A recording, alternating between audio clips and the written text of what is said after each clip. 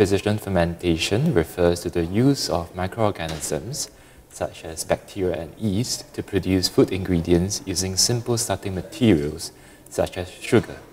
So this is similar to traditional fermentation, in which yeast is used to make beer, and lactic acid bacteria are used to make cheese and yogurt. Precision fermentation is a new form of fermentation, as the microorganisms are programmed to produce specific food ingredients or products. So precision fermentation shares many commonalities with traditional fermentation in terms of food safety. As with traditionally fermented foods, food manufacturers need to ensure that the microorganisms used are safe and do not produce allergens or other harmful substances.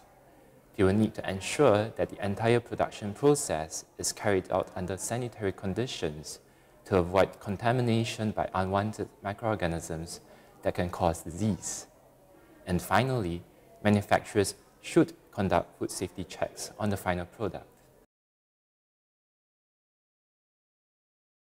Precision fermentation can be used to produce an array of food ingredients that are traditionally sourced from plants and animals.